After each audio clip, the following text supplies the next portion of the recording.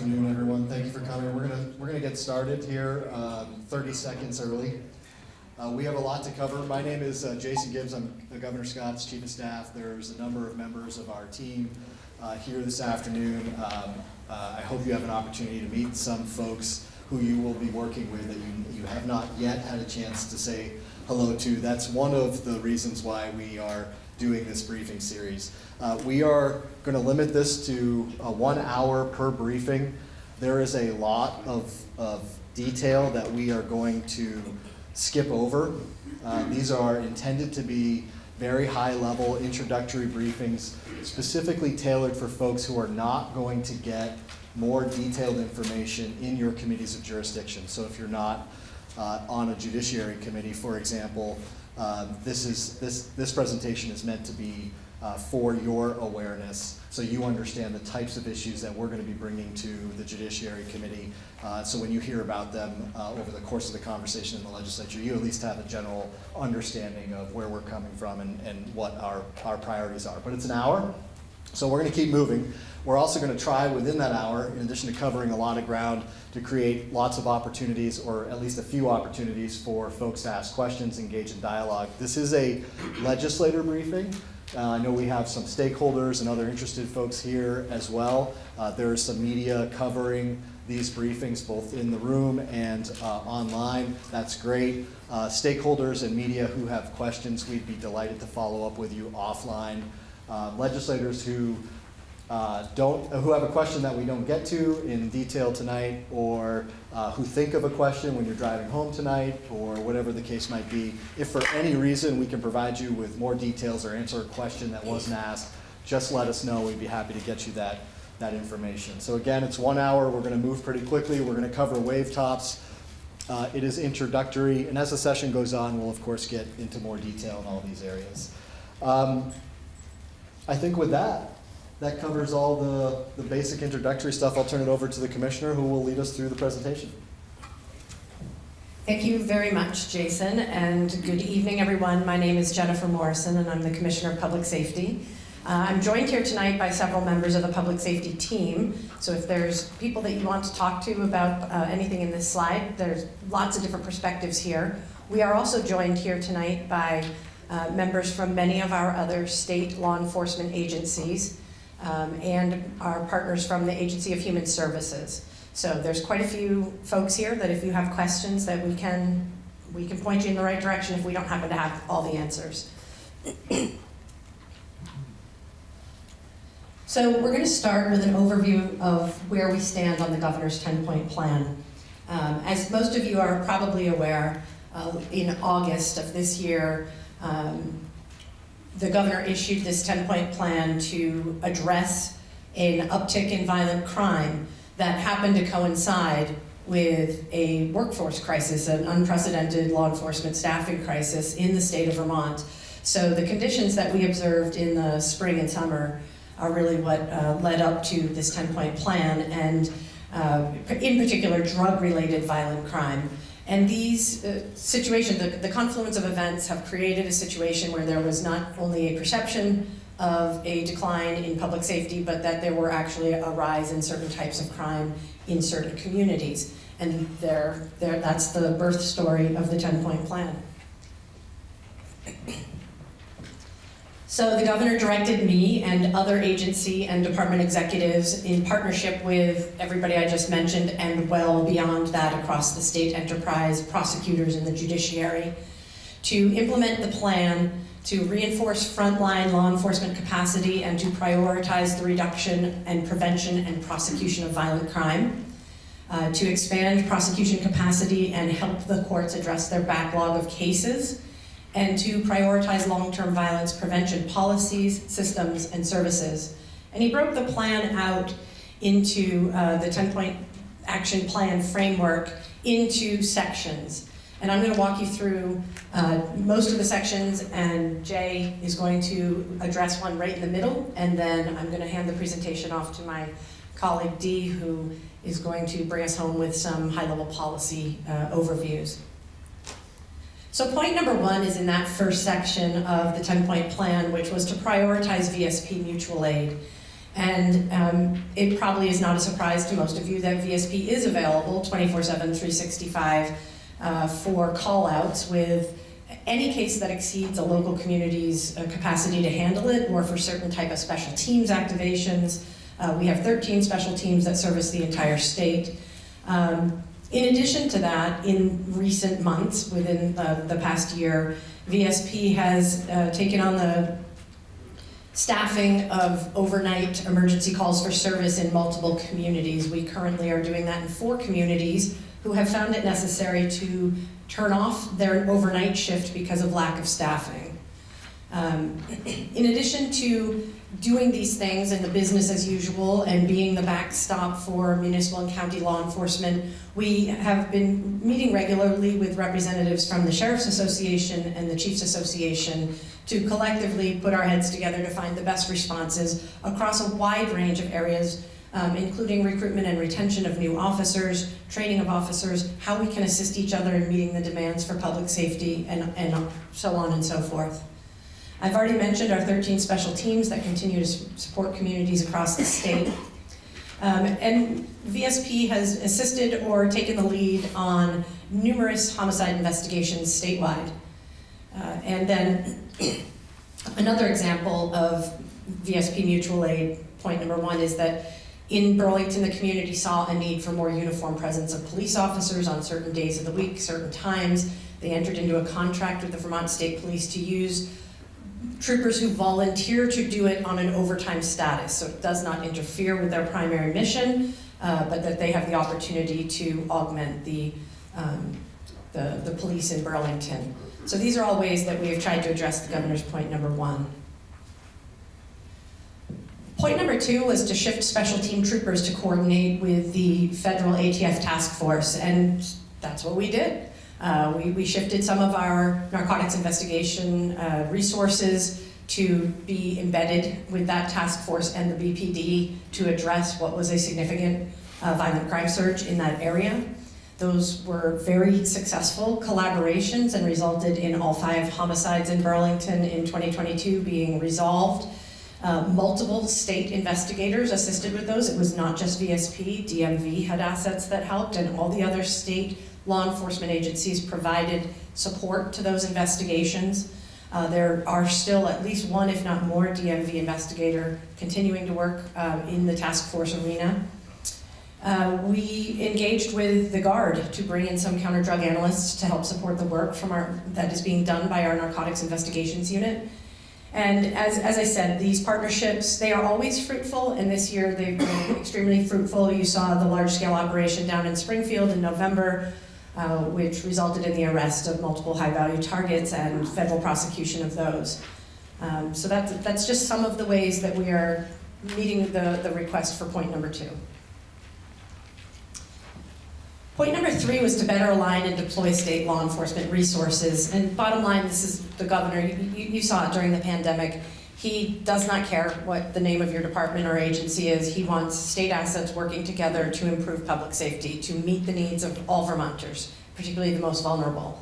So we've been working quite diligently across Department of Liquor and Lottery, Department of Motor Vehicles housed within AOT, across the Agency of Human Services, across the Warden Service, to put our resources together and provide the best outcomes. I'll just give a little example of one. We now have it set up that all on-duty state law enforcement assets are visible. Like, everybody knows where every state asset that's on duty is, so a dispatcher can immediately decide which is the closest resource and who should go first, and then we can bring the right people in behind them if they're not the right one to handle the situation in the long term. But these are just some of the examples of bringing our leadership together at the operational and administrative level to find ways to be more efficient. A couple of examples that I've referenced in here. We found there were a couple types of investigations that we were doing concurrently with another law enforcement agency in the state, and it didn't need to be that way. It's just sort of how it had always been done. So we reduced some redundancies. And we really have upped our game in terms of communication with state partners, again, by being visible, but also by meeting together regularly and making sure everybody has visibility into each other's priorities. Point number 4 was to augment the state law enforcement workforce, and I'm happy to say that this has morphed into an idea that is going to be enterprise-wide across the state, because it is not just law enforcement and first responders who are having significant staffing shortages. The Human Resources Department is working on a returnship program that would allow people who have left service to state government to return and not impact their pension or whatever the reason is that they might not want to return. And we are prepared to implement this program at the Vermont State Police. We have identified several areas where we could use the resources of retirees if they choose to return. So more to come on point number 4. And at this juncture, I'm going to move into the next area and turn this over to Jay Johnson, the Governor's General Counsel. Hey, Commissioner, just briefly, I know we're trying to roll, but I'm wondering if we should pause and Sure. take a few questions on that portion of the presentation. We can keep rolling. Okay, let's keep rolling. Thank you, Commissioner. I am Jay Pershing-Johnson. I'm Governor Scott's legal counsel. I work mostly with Governor Scott's staff, but of course, during the legislative session, I'm available to answer questions and work with legislators who are interested in working with us on legislative proposals. In connection with the 10-point plan, what we decided to do is ask, essentially, the direction was, sorry, I'm clicking. Coordinate with the Attorney General to allocate prosecutorial resources effectively. And what we really meant by this was working with the AG's office and the state's attorneys and the U.S. Attorney's Office to best allocate and align prosecutorial resources across the state, similar to sort of what Jen was saying. We obviously have a 14-county system of prosecutors, and the AG's office has concurrent jurisdiction. So there are some areas where it's appropriate for the AG to maybe step in, handle major cases. So we worked a little bit with Attorney General Young to sort of re-energize the work of the Attorney General's Office Criminal Division and to sort of talk to them about how they might be allocating their resources in connection with major crimes prosecutions. We are really hopeful, and I'm very optimistic. We recently had a meeting today with Attorney General Clark, and I think she is going to continue their participation with us on the task force that Dee will be discussing. And I think that we are going to have a lot of areas where we can talk to the AG's office about prosecutions and the use of the AG's office to augment prosecutorial resources across the state. We've also worked on restoring coordination between the AG's office and the VSP narcotics investigation units, particularly at the outset in the northwestern corner of the state. And at this point, I mean, the AG's office will largely defer to the state's attorney's offices if they're going to pick up a major prosecution. But if the Vermont State Police narcotics investigation units want to embed the AG's office, that is something that they are discussing with the AG's office at this time. So that is another way that we've been working in this plank of the plan. We are also working, we started a conversation with the judiciary to eliminate the judiciary's backlog of cases. Obviously, there's not a lot that the executive branch can do with respect to the judiciary's backlog. A backlog existed pre-COVID. It's much worse post-COVID for a number of reasons. But the problem, obviously, is delayed justice and accountability and service delivery for alleged offenders, including a growing DOC detention population, as well as delayed justice and restitution for victims and communities. So this is the impact of the backlog on the community violence issue that we have been concerned about. I think what we've realized is that all three branches have to recognize and address systemic issues that are causing the backlog. Two issues that were identified for us by the judiciary where we do intersect is in the DOC, which is handling a lot of remote proceedings. There are just some issues operationally that the DOC can't handle. They're not set up to be courtrooms. So how do we most effectively work with the judiciary and the legislature to address those issues? as well as, I mean, we have, that group has also identified a small group to identify or to work on some issues case by case, but there are some systemic issues that need to be addressed as well. We've also identified issues with competency evaluation orders, primarily the volume, which is causing a lot of the backlog, and is threatening essentially to undermine the system, because we have a system where we effectively right now have one competency evaluator in person and a telehealth provider that is unwilling to continue service unless the state does something to reform its system, which creates a lot of volume. Competency, of course, is required before you can participate in a criminal proceeding. So, Jay, real yes. quick, on the competency issue and the vendor's frustration, but as a way of illustrating the challenges in the judicial system, can you explain a little bit more, like what our telehealth competency provider is most frustrated by? Well, so they're most frustrated, I think, and Commissioner Haas is here, can maybe answer some of those questions if I don't get it right, but I think what they're mostly seeing is that in Vermont, the volume of requests for competency evaluations is essentially overwhelming their ability to perform the work. So they, I mean, basically when you initiate a criminal proceeding, a defense attorney typically, or sometimes the court, will request a competency evaluation because they believe that their client is not able to effectively participate in the proceeding. You have to be competent enough to understand what's going on in the courtroom. This is a very low bar, but there are a number of reasons why the state's system simply facilitates those requests as a matter of a process, essentially, at this point. So we think that there are some improvements that can be made to the law, which will not have an impact on individual rights, but will have some impact on the current volume of requests.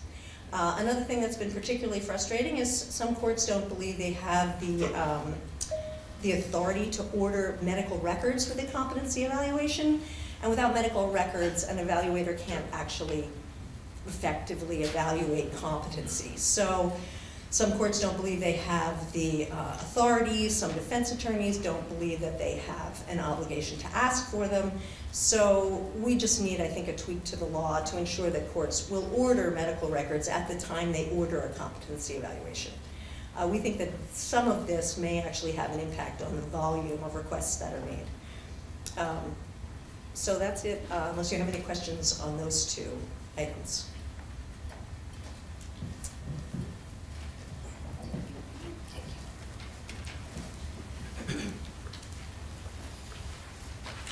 Okay, so we're moving into the last section of the 10-point action plan framework, which is to prioritize long-term violence prevention policies, systems, and services.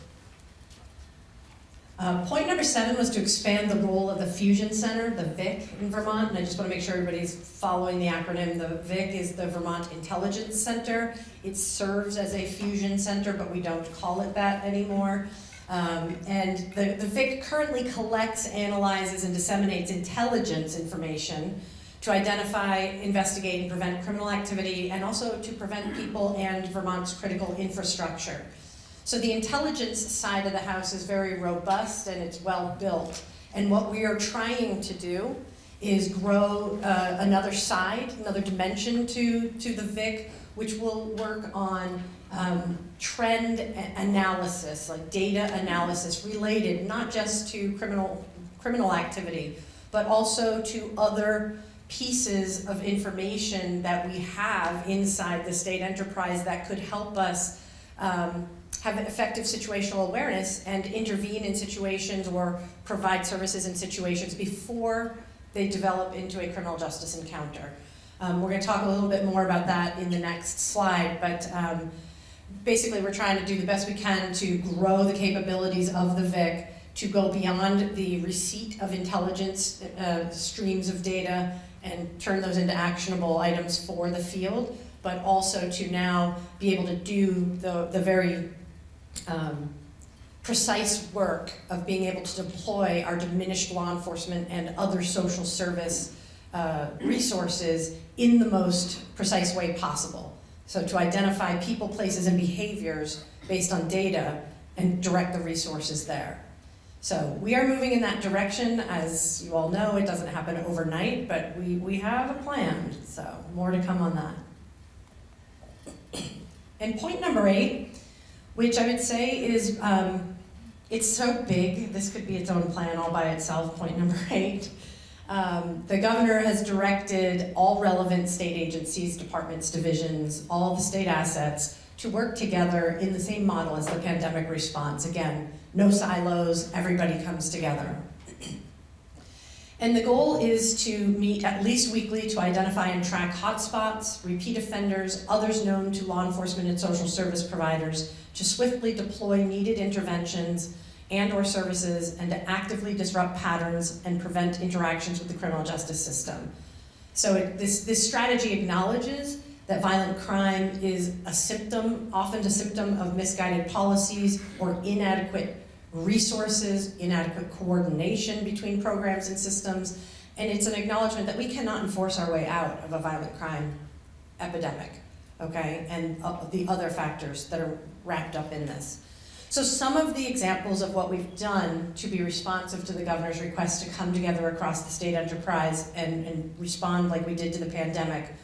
We have weekly meetings of the Public Safety Enhancement Team that I'm going to explain more about in the next slide.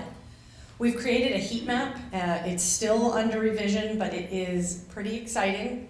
I'm going to show you that too.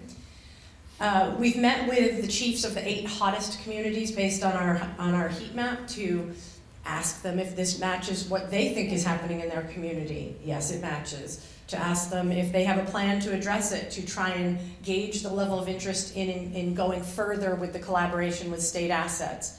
And going further in that collaboration is being piloted with the town of Bennington. So we're in the process of a structured engagement process that will bring state assets from across the enterprise together, down with the local stakeholders, the local government, the governance, the hospital, the schools, and try to bring all these stakeholders together to develop problem statements and action plans to increase the public safety and access to social services in Bennington. So that work is ongoing right now, and we are planning to, the next big, shall we say, benchmark in that project is going to be a summit, a day-long summit, where we do a lot of the face-to-face talking and really getting deep into the action items and timelines and stuff. More to come on that. And then this being our first community in Bennington, it's taking us a little bit of time to build the right engagement process. This is not meant to be a paternalistic thing where the state goes in and says, hey community, we know what your problem is, we're here, we're from the state, we're from the government, we're here to help. That's not what this is at all. This is a full-on engagement, an inventory assessment, building of relationships, and trying to trying to help communities be more resilient and have better access to the available state resources, and that they would know who to call, and those relationships would be strong by the end of this engagement piece. And we intend to replicate this in other hot communities during the course of the year. So what is the Public Safety Enhancement Team? Our goal is to reorient policies and improve coordination among programs and systems for better health and safety outcomes. So the agencies and departments that have been directed to apply the state's nation-leading pandemic response come together regularly to measure activity and respond in as near real time as possible, identify causal factors, and take action to prevent crime and better serve Vermont's most vulnerable. And the critical work of PSET is to identify hotspot communities, as I just mentioned, for prioritization to swiftly deploy needed interventions and/or services to actively disrupt patterns and prevent interactions with the criminal justice system.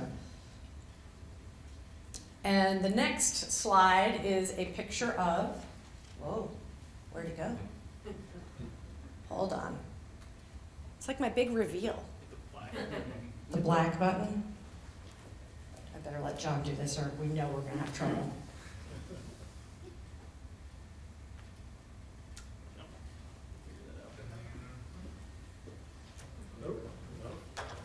You had it. It was just a disconnection, I think.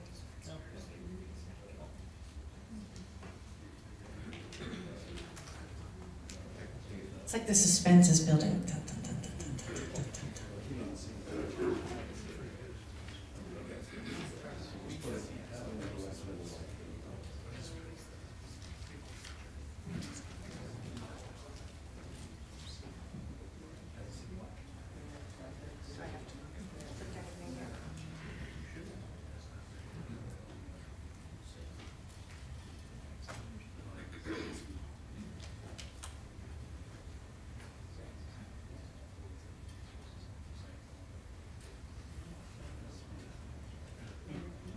Oh, that went away.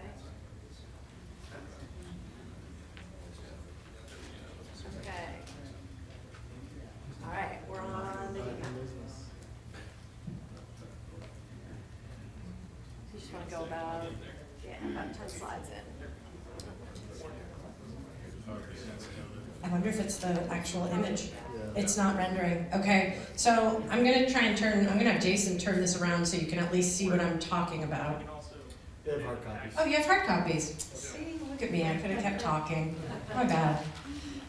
Okay, so you have a picture of the heat map, and there's a lot of information in this heat map. Some of the sources of data include, and I want to just put right up front, these are imperfect data sets because we're trying to use as near to real-time data sets as we can.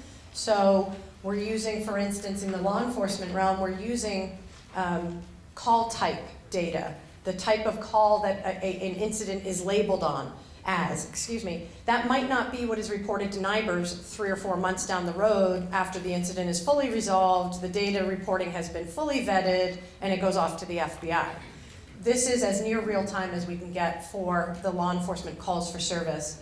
We also have a layer of data in there that has plucked out certain types of responses by EMS from their records management system. So responses where the primary reason for the call is overdose or assault, those types of calls are coming into this heat map as a stream of data. There is information pulled from the Department of Health on types of prescriptions by class per county. So each county's rate of prescriptions for stimulants, benzos, the medication, MOUD, those types of prescriptions are all represented on the heat map. We also have rates of visits at emergency departments where the primary complaint is overdose. That is in there.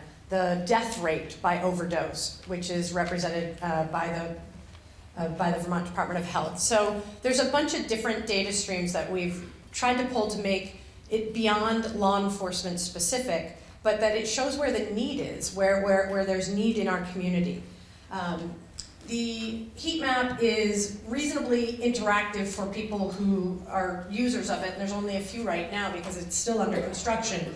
But every week, we add in the most recent week's data and we drop out the old week of data. It is a 6 months running snapshot, a running 6 month look at what's going on. It's not intended to go back years or anything. We just want to keep kind of our finger on the pulse of where the hotspots are in the state. And within those communities, you can drill down into the community's map and see what's happening. All of the information is deaggregated to the block level, to the blocks of 100s addresses, so it's not, your address showing up as the location of a call for service.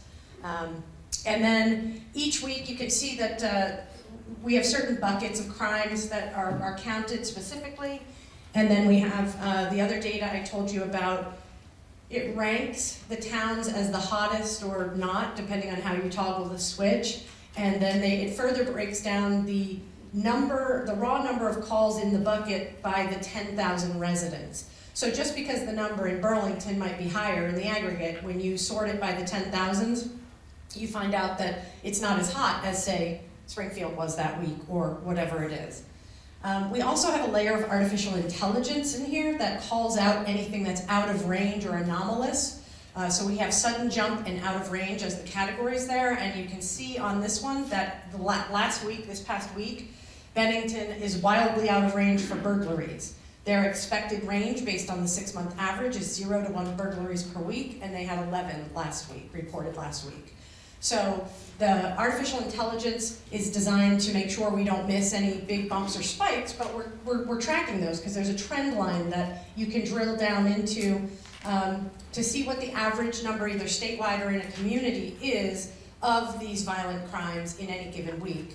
There's also, on the agency by agency page, you can look at what hours of the day and days of the week are the most likely to have these violent crimes come in and be reported to the police. So it is not a perfect tool, and it is still under revision, but it's the most real-time depiction of where the crises, shall we say, are happening in our community. And we're looking forward to continuing to refine it and share it with the local communities to help them direct their limited resources while we at the state level direct our limited resources to those spots. This is a really very exciting tool.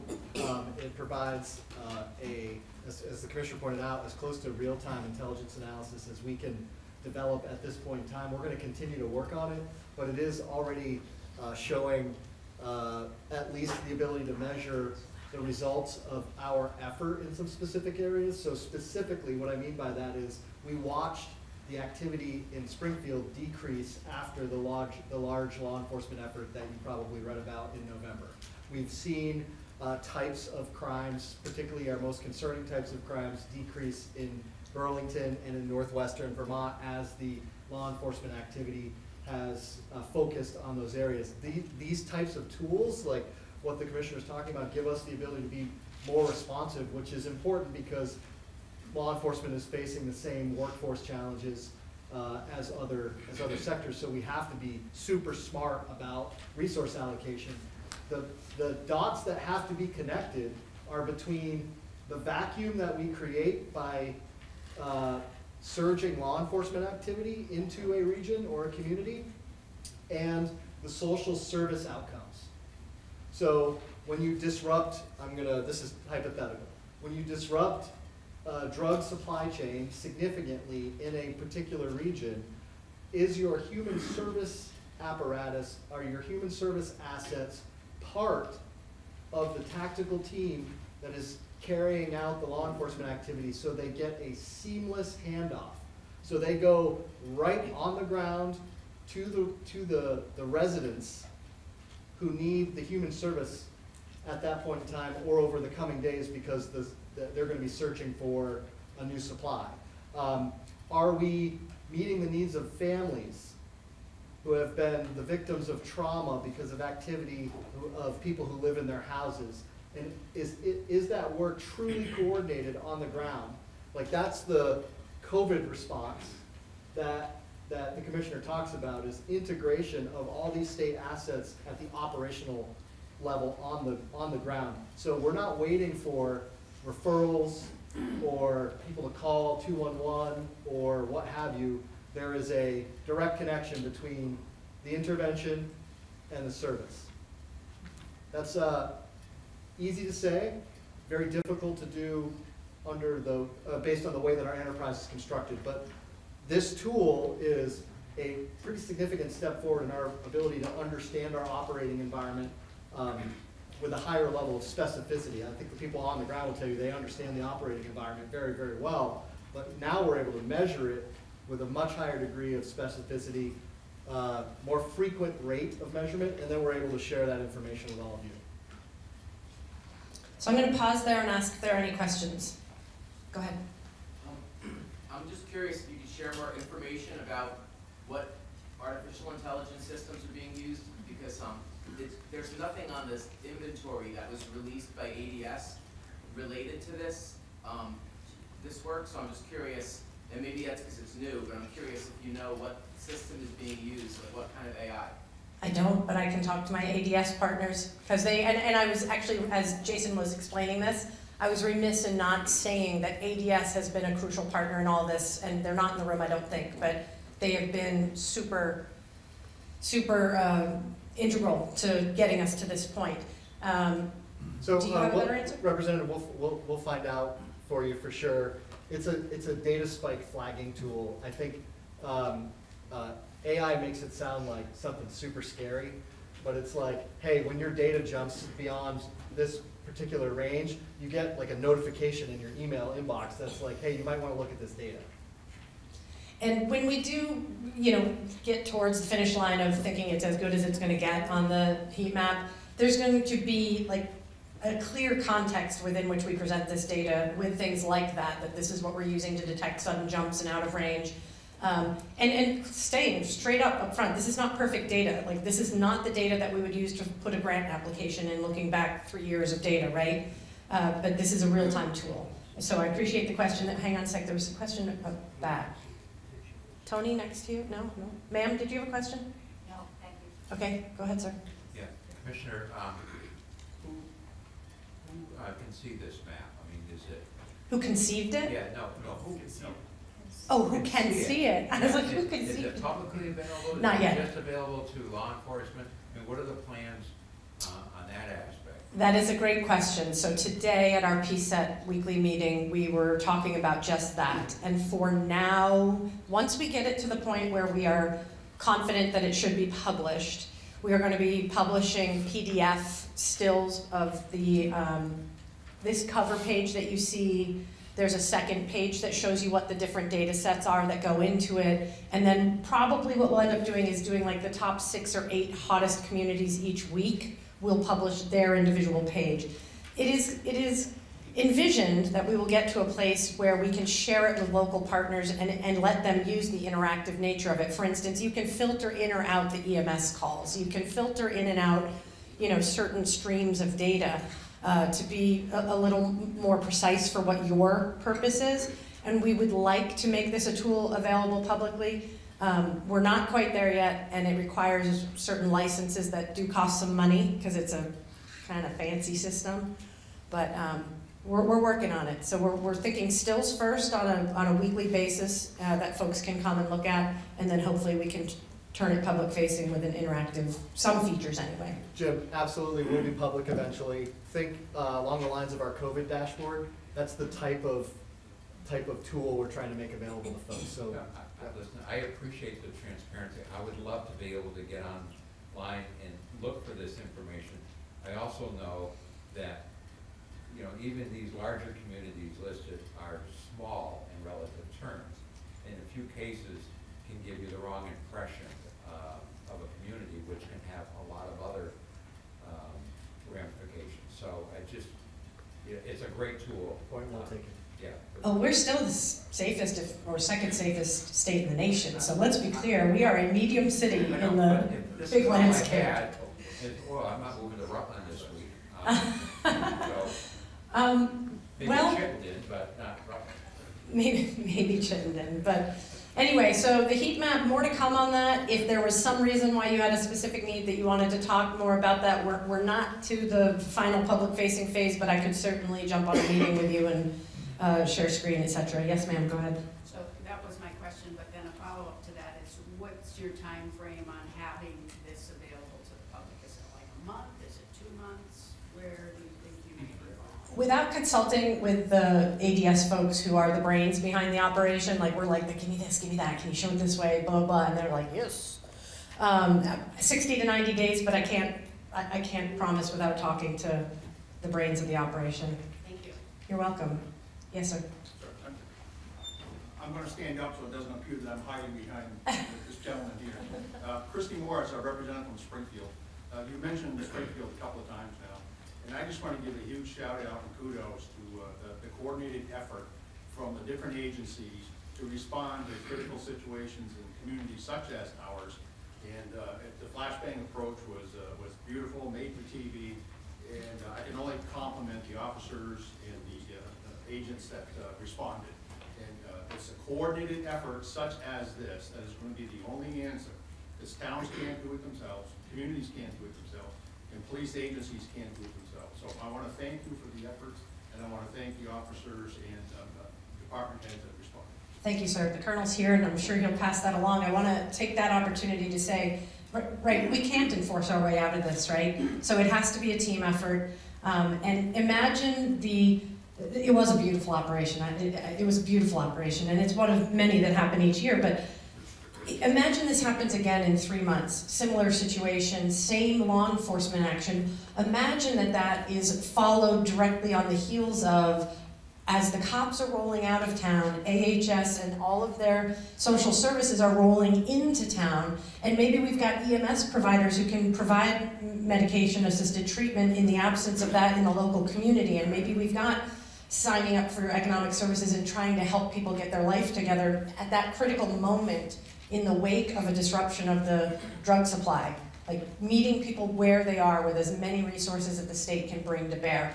And amplifying that by being in such close contact with the local partners that they bring their services and we are meeting people where they are in their community in the wake of a major incident. So that's sort of where we're driving towards, is to acknowledge that we can't enforce our way out of this. We know we have to enforce vigorously, but we have to be holistic in the way we respond to communities, because at the end of the day, we're just going to keep kicking in doors and taking off drug dealers until the demand for drugs drops or goes away. Go ahead, sir. To follow up on what you just said, when you roll into these communities with all these agencies to help folks, what are the results of that? Do they want help? Do they get the help? Do they act appropriately with the help? And in the future, do they recover from what they are involved with and become productive citizens, or is it a waste of time? Can't answer it because we haven't quite achieved the vision yet. But of course we would have metrics built into anything we do, because if the juice isn't worth the squeeze, then we're not going to keep squeezing, right? And you know, I spoke about Bennington and this community engagement piece, and that really is what the lead up to this summit that I described is about. It's about assessing the willingness and the capability of the local community to really honestly inventory their own opportunities, but gaps as well. Likewise on the state side, we have been going through a months-long inventory of what can we bring to the table in these local communities. And the work up to that actual summit is where a lot of this work happens, of assessing the willingness and the ability to make changes that are going to be impactful and make communities healthier and have a stronger social fabric in the wake of it. It's not like we're going to go into a town, walk in for a day-long summit, and roll out and never talk to them again.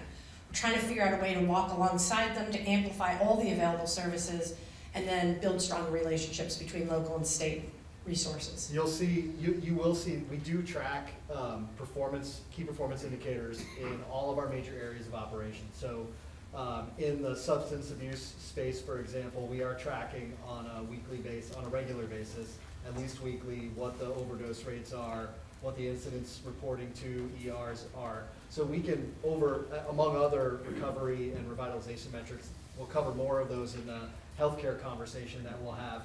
But you're asking exactly the right question that every legislator should ask in every single policy area, which is, what are you going to measure to demonstrate results?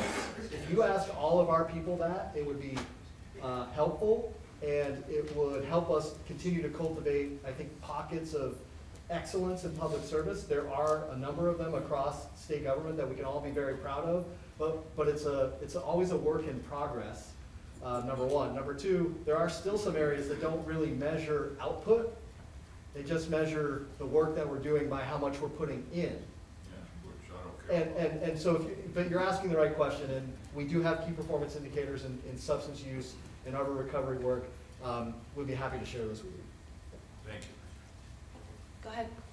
Hi, my name is Joey Andriano. I'm a representative from Edison-Rutland District. And I'm sorry, I came in a few minutes late, so I guess it's possible this was covered. But I come from a very rural area, and there is a perception, and whether or not this perception is true, I don't know because I haven't looked at the data. But there's at least a perception that if you call 911, you'll get lucky if someone shows up an hour later.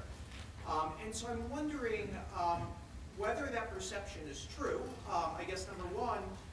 Number two, where are some sources of data that we could look at to see what the realities are when it comes to response times in rural areas of our state? And if that perception is true and the data does bear that anecdotal observations out, what things are we doing to try to get response times to be better in rural areas? Because you really are out on your own if you're in the middle of nowhere and someone breaks into your house or attempts to commit a crime or something like that, and you're sort of stuck, you know, just being on your own. Thank you. Yeah, thank you. That's great. And I feel that I've lived very remotely as well, and response time can be a long time. We do measure response rates. It takes manual labor to cultivate those response rates in terms of, like, if we're looking at a certain community or a certain region. The highest priority emergencies get the quickest response time, but the reality is that sometimes your resources, whether that's a trooper or an ambulance service, may be coming from a long distance away. They maybe received the call while they were asleep in bed at night, have to suit up, gear up, get in the car and drive to your location. So if you tell me that there's an hour response time, I'm going to say, yep, that's possible in many circumstances. It is the nature of living in a rural area across the country, not just Vermont. I'd be remiss if I did not point out that we have 50 vacancies amongst our sworn ranks in the state police. That's a lot. 50 out of 330 is a lot of vacancies. We have shifted resources out of other types of areas and into the patrol sector. We are doing our very best to meet the need, but if you have a specific concern about a response time, the Vermont State Police can absolutely investigate it and get you some of that data. But what you're telling me doesn't surprise me. And the last piece of your question or your statement was, the perception is. And I was a police chief for a long time, I was a police officer a long time, and people's perception doesn't always match reality, but at the end of the day, it doesn't matter, because their perception is how they feel, and it is our job to make them feel safe and taken care of. So, perception and reality don't always match, but we have to be really dialed into what people's perceptions are. We'll make a note to follow up on specific towns, on the specific Yeah, towns. or if you want to contact me and ask about specific towns, then I can find someone to get that data. You can't all ask me at once. Jen, in the interest of time, we should move to D. Yep. So the last 2 points on the governor's 10-point plan relate directly to my colleague Dee Barbic, reconstituting the Violence Prevention Task Force by executive order. It's been done. And point number 10, John, can you advance? Was appointing a director of violence prevention, and it is my great pleasure to introduce you to Dee Barbic. Yay! You get the only applause. Thank you. So as Jen mentioned, I was recently appointed as the Director of Violence Prevention, and with that I oversee the Violence Prevention Task Force, which was reconstituted in the end of the summer, beginning of the fall this year. The Violence Prevention Task Force is comprised of senior officials of the executive branch and includes the Agency of Human Services, Agency of Education, ADS, Departments of Public Safety, Children and Families, Mental Health, Department of Health, and Department of Corrections. And as you can see, probably a theme is developing that we are all working together through the enterprise. A multidisciplinary approach is how I often refer to the Violence Prevention Task Force. And the reason for this is to bring all of our resources together, all of our expertise together in how we can approach reaching our goals. The task force goals are looking at areas where changes and improvements can be made to prevent violent crimes and hold offenders accountable, in addition to also, as was mentioned earlier, providing resources to individuals as well. What we have done since the task force began meeting in the early fall of this year is we've worked to identify gaps in policy and identify areas that we can fill those gaps. We've worked, as I mentioned, collaboratively among these agencies, again, to bring all of our resources together, break out of those silos. So some of the work that we really so far have concentrated on is criminal justice and school safety have been focuses for us, among other things, but these primarily will fold into some of the work that will now go over to the legislative session. We looked at modifying current laws in areas of violent acts for bail consideration, so that's one of the areas we're looking at in terms of policy changes. We're looking at identifying some gaps in some of the drug offenses, identifying some areas in youthful offender and delinquency cases. Jay had mentioned earlier competency and insanity evaluations, and then universal sealing of records. So those are a couple of areas where, again, we aren't rewriting a completely new section of law, but we're looking at some gaps in existing policy where we feel that some changes can be made to better enhance our ability to hold offenders accountable in the criminal justice system. The other area of focus has been on school safety, and this is an area where we are looking at enhancing several different parts of school safety. And those would include emergency preparedness for schools, and that is updating school drill requirements to include options-based response drills, having schools have all hazards emergency operations plans.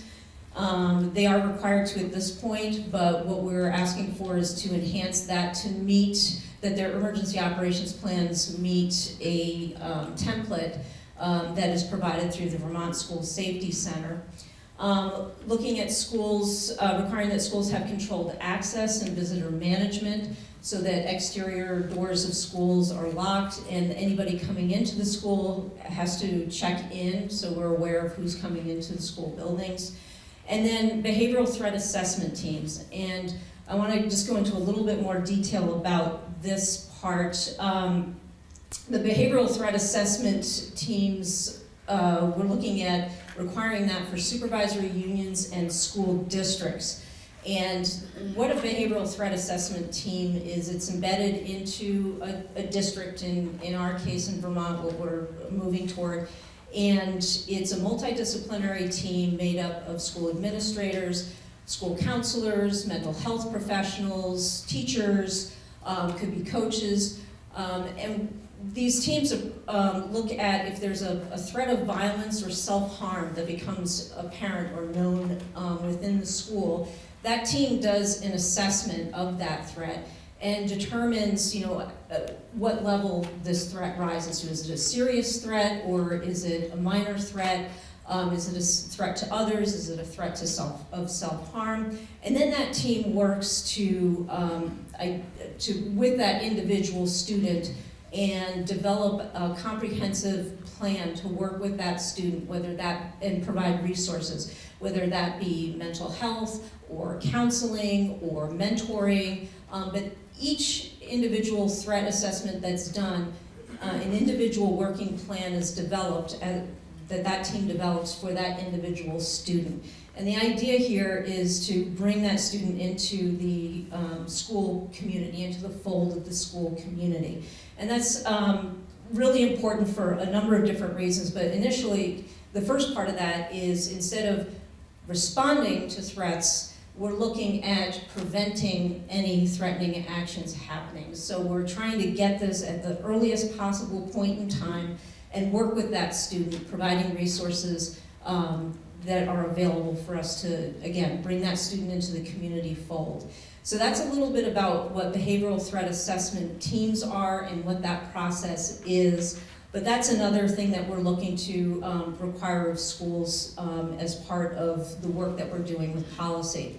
I would also just want to add that the Vermont School Safety Center, which is a model of cooperation between the Agency of Education, is a partnership between the Agency of Education and the Department of Public Safety. And the Vermont School Safety Center, if you go to the website, it's Vermont School Safety Center, you will see an incredible number of resources that are available to school administrators, to teachers, to mental health professionals, to school counselors, to coaches, everything from how to develop an emergency operations plan, other resources available for behavioral threat assessments. It's just an incredible amount of support resources for schools.